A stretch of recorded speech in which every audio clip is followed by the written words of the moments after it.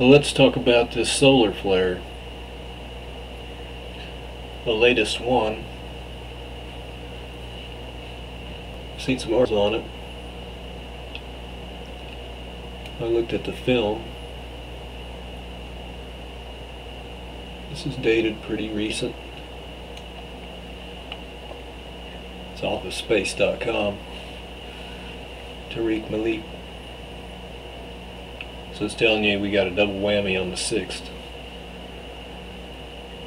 They're both X-class.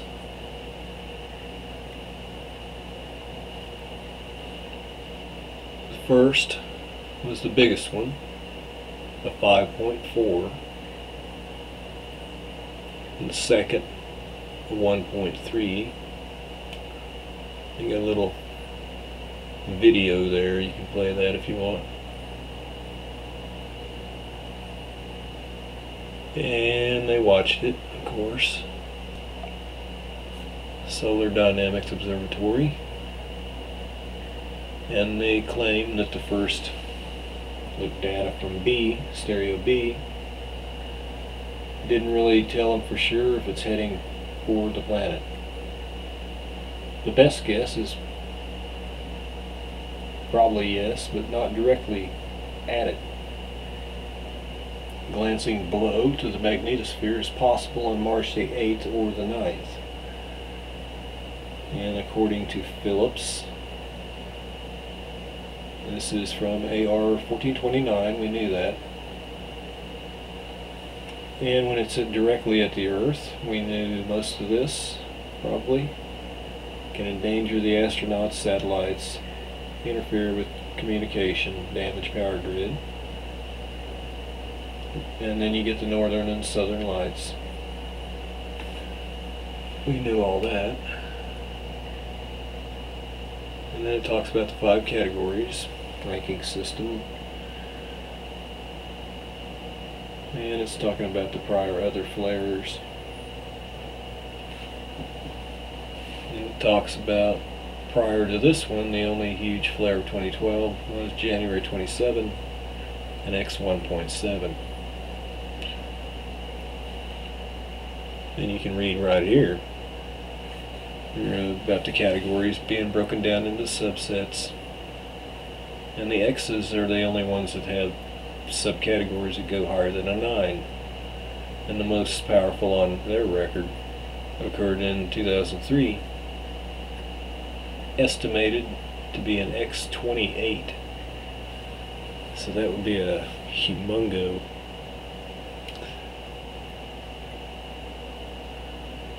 But they claim they're not really sure if it's going to be right on us, spot on, or we're glancing below. Well, I found a different one. You've probably seen them, maybe. This is the updated part. And they project them to impact Earth and Mars, as well as interplanetary spacecraft, including NASA's Spitzer Space Telescope, Messenger probe at Mercury, and Stereo B. They also tell you this was the biggest one since this one, I remember this one, X 6.9 on August 9, 2011. And then that one we didn't feel anything really from it. And we go for the other update. They're talking a lot of commentators. Carrington event of 1859. A solar storm that was so strong it frazzled the telegraph wires. And that was associated with what was a surely off the scale flare. Bigger than the X28. So this person has rephrased this reference accordingly.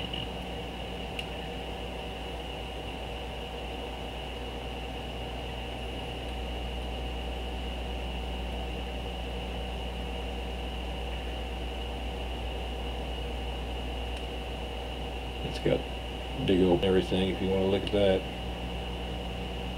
And that suggests to the article it could have an earthly impact.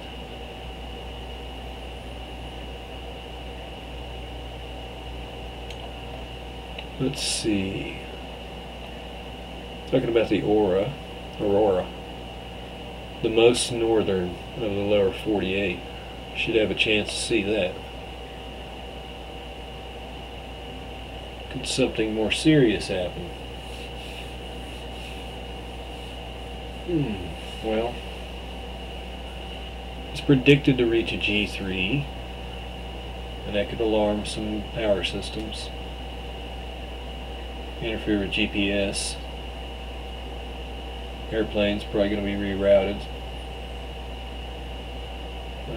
That's the bad news. The good news is NASA and the NOAA have lots of resources in space to monitor this activity and hopefully give a quick heads up to the network operators to assess and prepare. Well, we got a heads up on that. We just can't do anything about it. It's already on the way. We're already undergoing the beginnings, probably. I don't think you're going to see a whole lot of power go down, but I can be wrong. They said they weren't sure if it was going to glance, but it probably would. And this is about Israel. Netanyahu gave a good interview, I thought. Answered some questions straight and direct. And I think there's a couple of points I'd like to point out here. So let's listen and see what you think if you haven't heard and thought about what's being said. Talk about the Jewish future, but you also touched on last night that if Iran gets a nuclear weapon, obviously you're in the direct line of fire, and Ahmadinejad has made very derogatory remarks or stated his very ugly intentions towards Israel. But it's a world problem. Now you're being a diplomat. They said that Israel should be wiped off the face of the earth. Indeed. And they're developing nuclear weapons to boot for that purpose.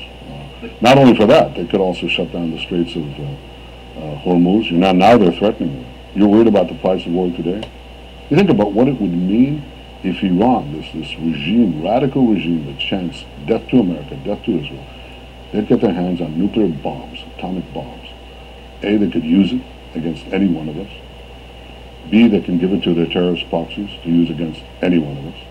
3, they could threaten credibly to block the Straits of Hormuz, which would send the price of oil skyrocketing, not anything that even remotely resembles what we have now. And they'll pocket the dough because they're oil producers. So, these are things that could change the world. It could be like a hinge of history. We could live in another time. We've never had, since the advent of nuclear weapons, a regime that could act with such irresponsibility, having those weapons of mass death. So I think this is something that we should talk about. Everybody talks about the cost of taking action to stop Iran. I think it's important to start talking about the cost of not acting to stop Iran, of a world in which the Ayatollahs would have atomic bombs. I think that could be catastrophic. Do you have the sense that... I think he's got it right. That could be catastrophic. Ayatollahs with bombs.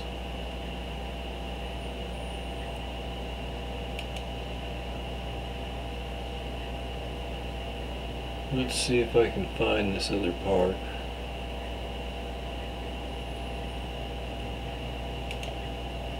I think it's right about 11:14. She's asking him something else pretty good. So we had that once in 2003, but we haven't had it since. Could your country do this military action alone? I suppose you saw the articles the last couple of weeks, and it sort of looked... there's sort of leaks to the American press that it would be an extraordinary military challenge to go in and take these out. Can you do it? I never talk about that. Everybody else talks about it.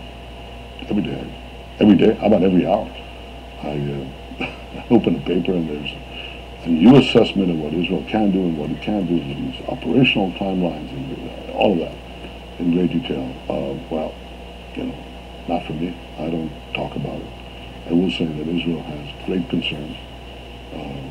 We don't have the capabilities of the United States, but we're a capable country. He spent a long time with President Obama in the Oval Office. Yep. They're a capable country. I think they're going to do something like I said. They're trying everything they can, it looks like, not to have to. But this is all foretold. Neither side is going to stop. I don't see it. They want what they want, and they can't let them have what they want. So there's going to be a clash. Just how big a one, we're going to have to see. I would think they would not want it to be long and drawn out, and they would be more concerned with not that they couldn't make a good attempt, but the fallout from the aftermath of how do the other people react all over the place around them. You know, that would probably be more of their concern. So it's going to be a go at some point. And Assad in Syria, I believe they were talking about U.S. action or something on him. They were discussing Obama wanting them to assess a possible situation that they might have to go over there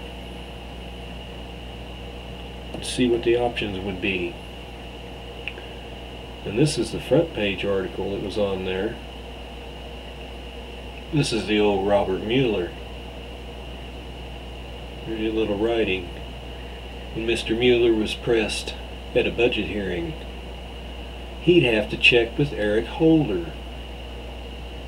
Holder's criteria for targeted killing of Americans to see whether it can be justified within the U.S. Can you believe this? He couldn't answer the question. He has to check whether Holder's criteria can be justified. What does that say? Plenty. Well, I also have some bad news. My brother, older brother, had already underwent cancer treatment for a tumor that he had behind his eye socket. And he went through some major surgeries and chemo and radiation, and they had told him that they had got it. Even from that point, he had always been in continual pain. The same pain that he had never went away. He had looked and sought some type of help for that. And they wanted to perform a new PET scan. So they performed a new PET scan, and a PET scan revealed that he has cancer in the lungs at this point, which he didn't know. Being as that he took the chemo and radiation within X amount of years from this point, which it hasn't been that long, it's been within the last 2 years. They said he could not take any for the lung cancer. So he is going to attempt to speak to another surgeon, doctor in a different town and see if they can perform operation to cut as much of it out as they can. So we could use some more of those prayers that y'all have been kind enough to send my way. No matter how it turns out, I hope that he can be comfortable in his pain somehow. So I'll speak to y'all real soon. Keep looking up at Venus and Jupiter, because I think we got a week. And during that week, it's going to start looking real cool towards the 12th and the 13th, right in there. So God bless. I keep you all in my prayers.